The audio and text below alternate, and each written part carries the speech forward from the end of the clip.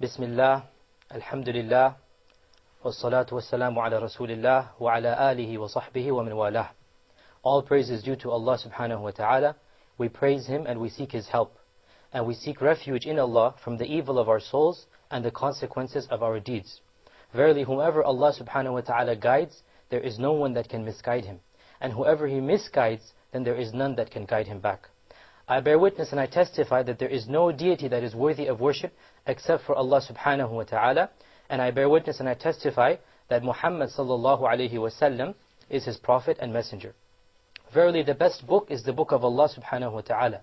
And the best guidance is the guidance of the Prophet sallallahu alayhi wa sallam. And the worst of all matters are innovations into the religion of Islam, for every single innovation qualifies as a bid'ah, and every single bid'ah leads to the fire of hell. Assalamu alaikum wa rahmatullahi wa barakatuh. And today, insha'Allah, we are starting a new series entitled Fundamentals of Faith. I am your host, Abu Ammar Yasir Qadhi, and we're going to embark together on a journey of 30 episodes in which we will discuss the fundamentals that every single Muslim must be aware of and know in order to be a Muslim. But before we start these actual concepts, it is important that we discuss an introductory topic. And that is the importance of knowledge, the importance of Islamic knowledge. So today's talk will be, insha'Allah, the importance and the blessings of Islamic knowledge. But first, let's take a brief break and we'll be right back.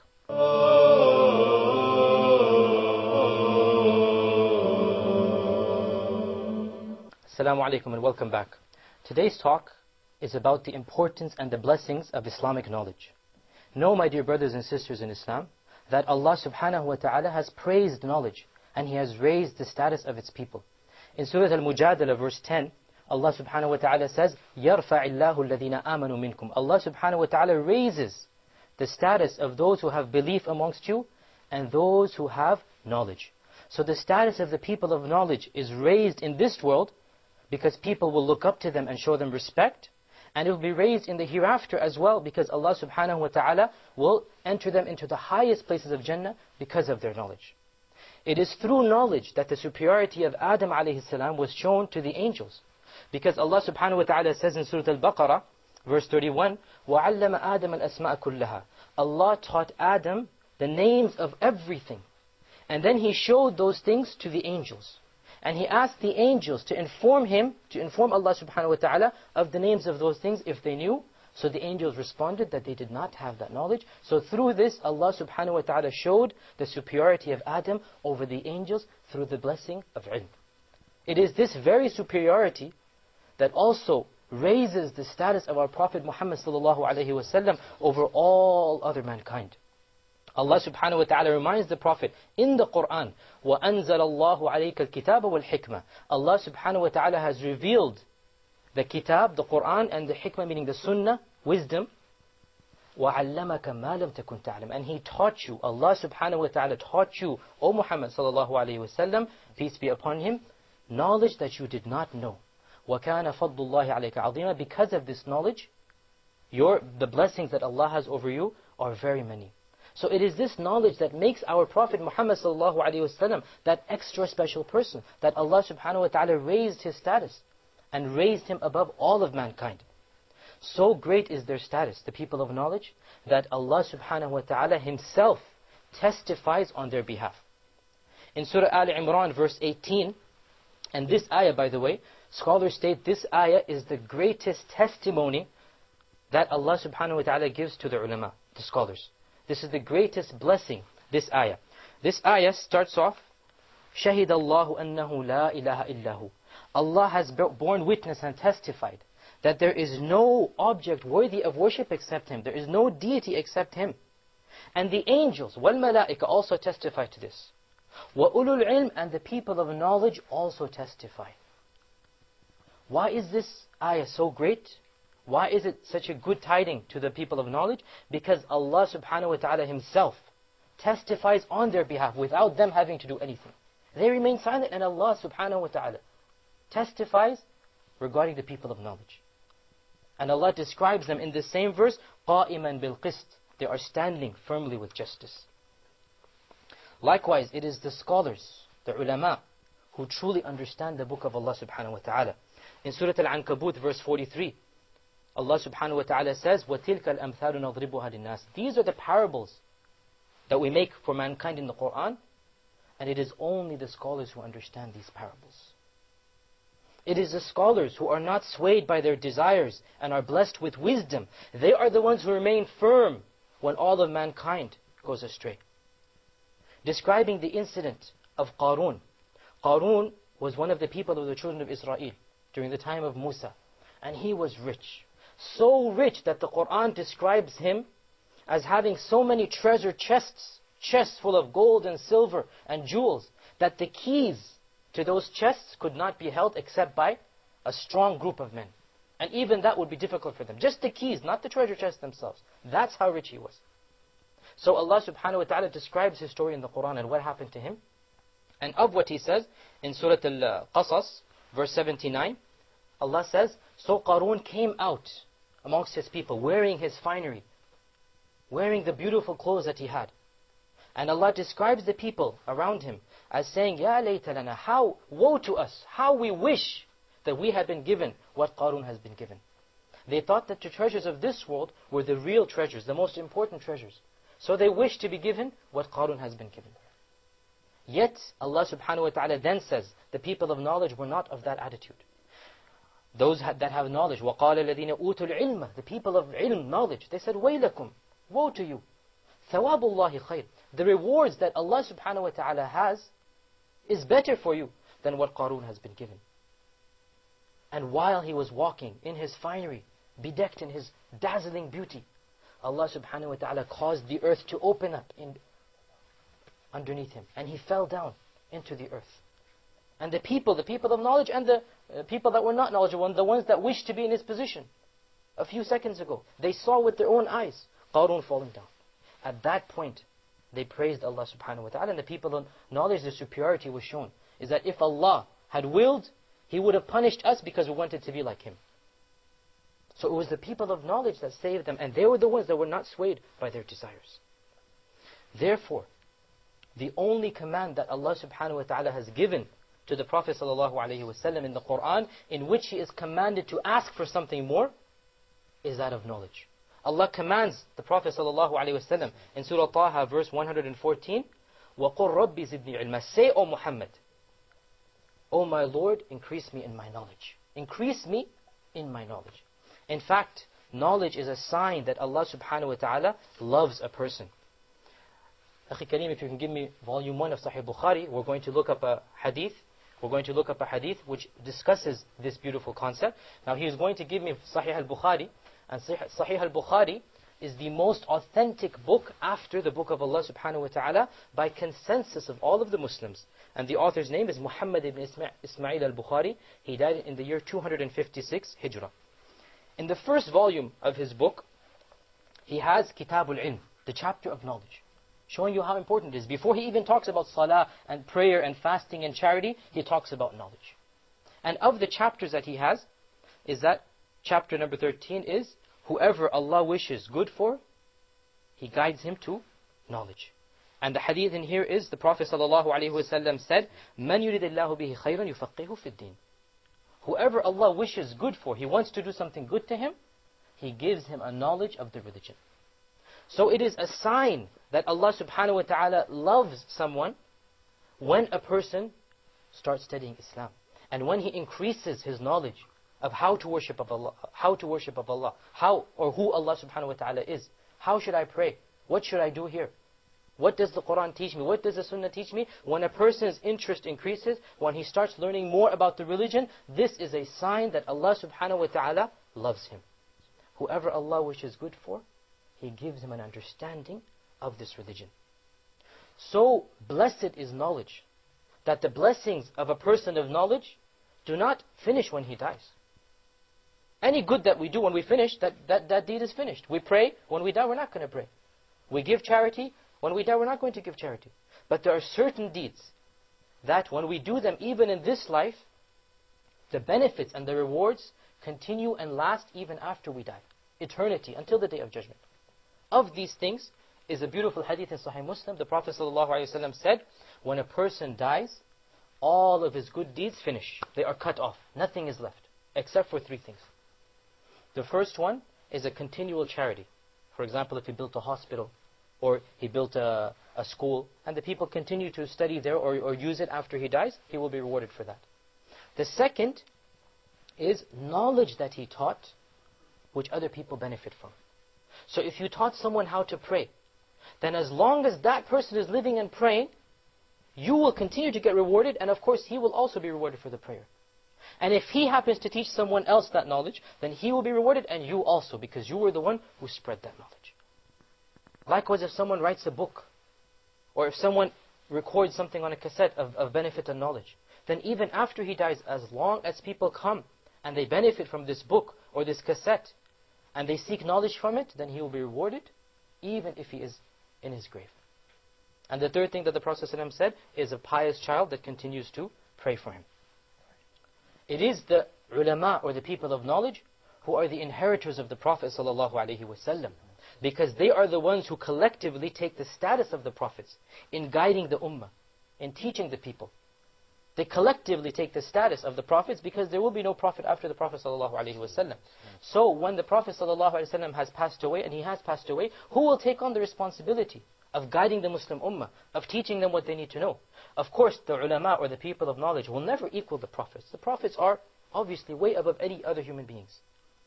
But they will take on collectively some of the responsibilities that the Prophet ﷺ had, of guiding the ummah, of teaching them what they need to know, of telling them what to do, when to do, and how to do it. The Prophet ﷺ said in an authentic hadith in Sunan al-Tirmidhi that إِنَّ الْعُلَمَاء هُمْ وَرَثَةُ الْأَنْبِيَاءِ, that the scholars are the inheritors of the Prophets. The scholars are the inheritors of the Prophets. And there's a very beautiful hadith in Sunan al-Tirmidhi, which we will look at after taking a short break, inshallah. So stay tuned, and as soon as we take this break, we'll go to the hadith, inshallah.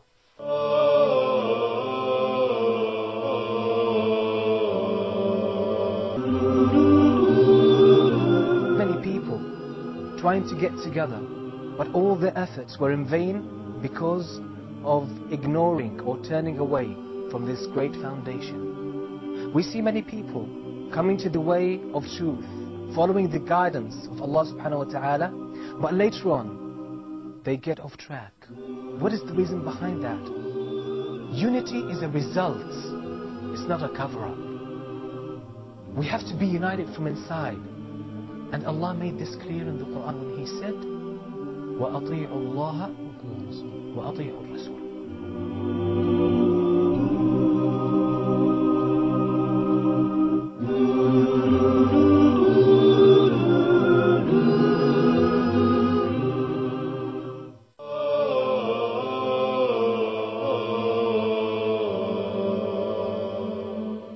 Welcome back.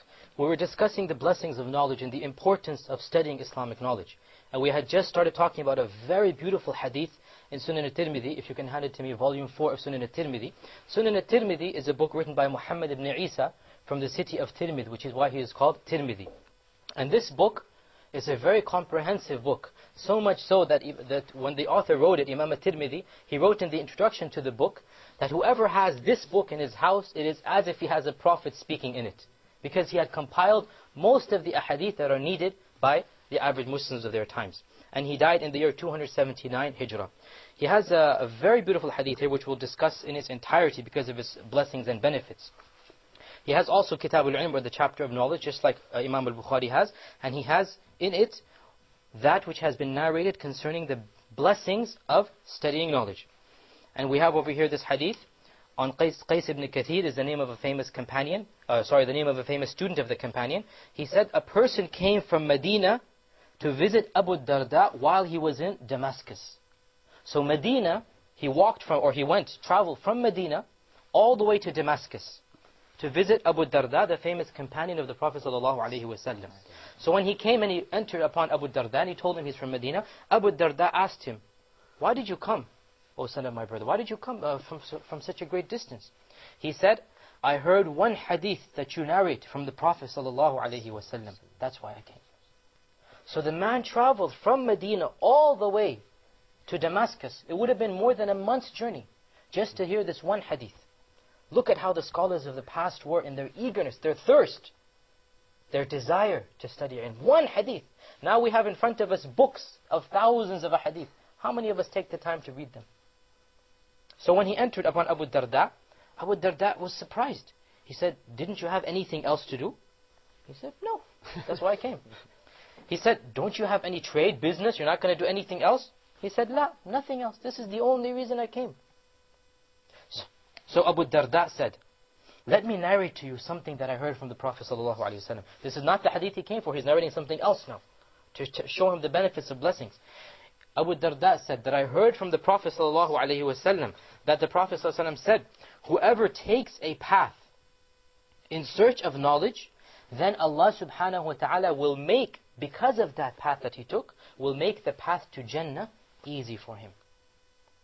Okay? So any person who goes out in search of knowledge, Allah subhanahu wa ta'ala will make his path to Jannah easy for him because of that path that he took to search for knowledge. Why? Because when he studies knowledge, when he studies the Quran, when he studies the Sunnah, when he studies how to worship Allah, he will start worshipping Allah. So when he starts worshipping Allah, obviously, his path to Jannah will be made easy for him. The hadith goes on, it hasn't finished yet.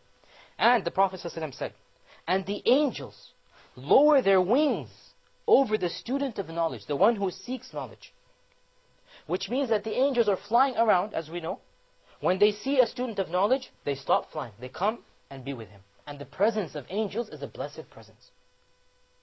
It also has the connotation that the angels lower their wings of protection. Just like a mother bird will protect its young through its wings, so too the connotation is in this hadith, that the angels will protect the student of knowledge from any harm befalling him.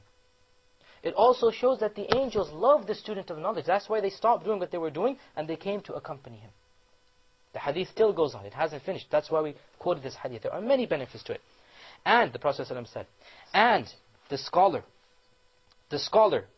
every single being that is in the skies and in the earth, so much so that even the ant in its anthole and the fish in the ocean, they send their blessings, they send their dua upon the one who teaches mankind, the alim, the scholar.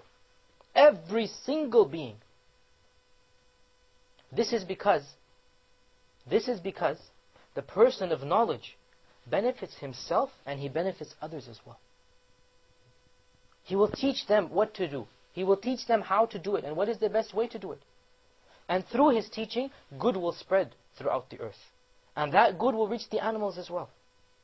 So that's why the animals themselves pray to Allah subhanahu wa ta'ala to bless the person of knowledge. The hadith still hasn't finished.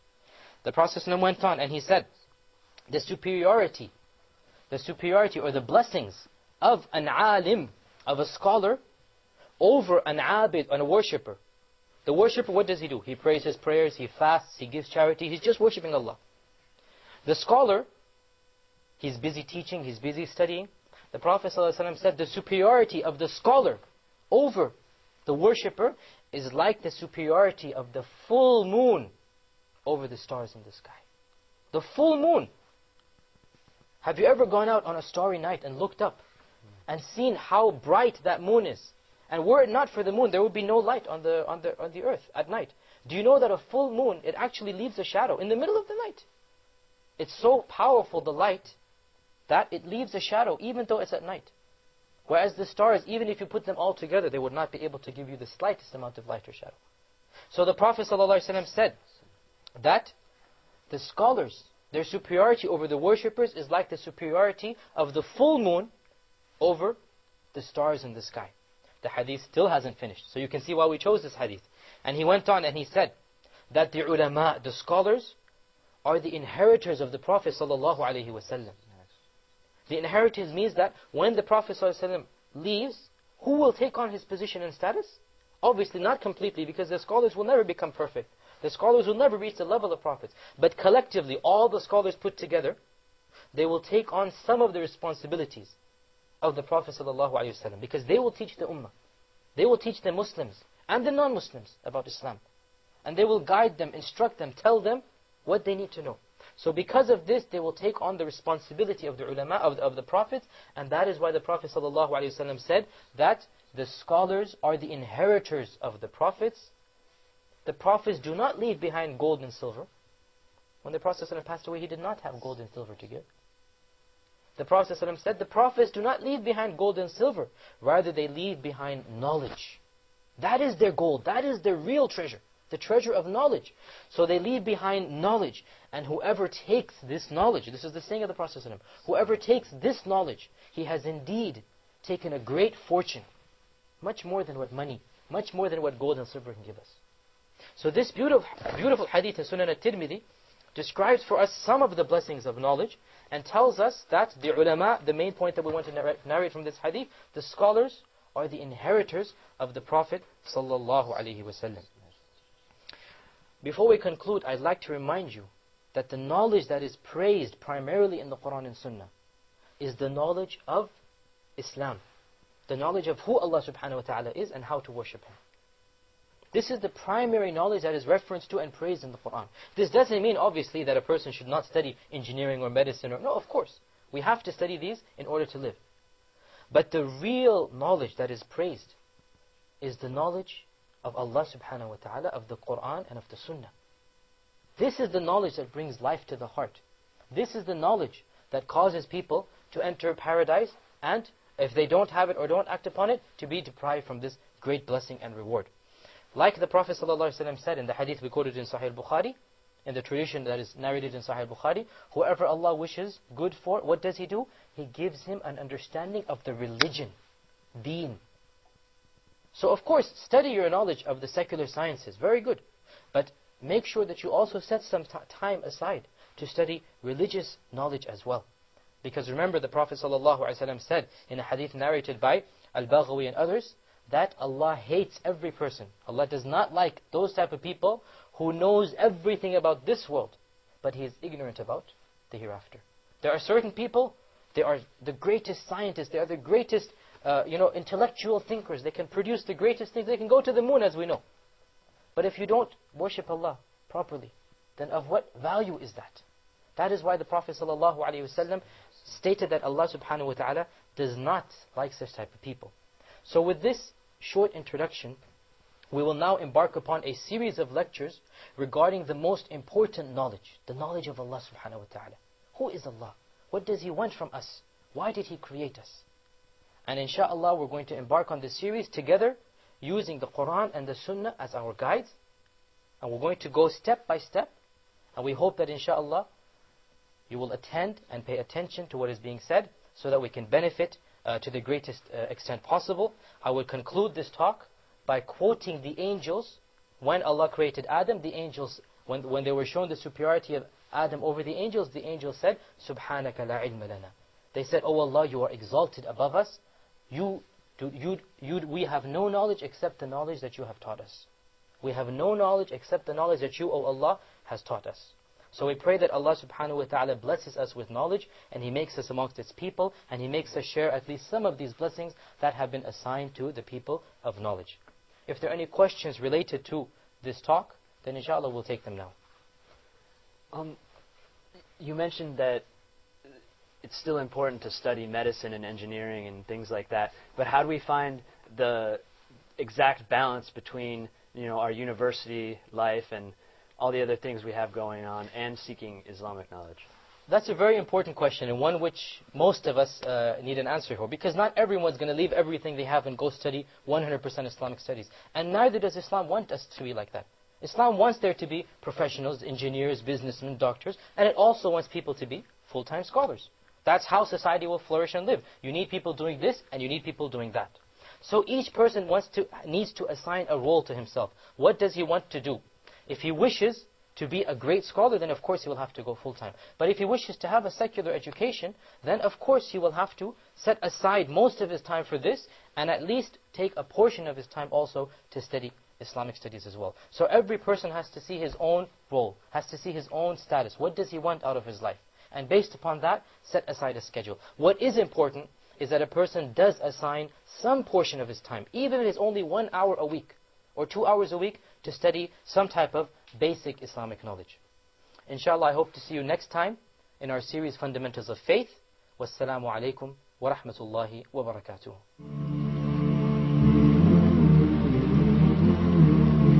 Get up.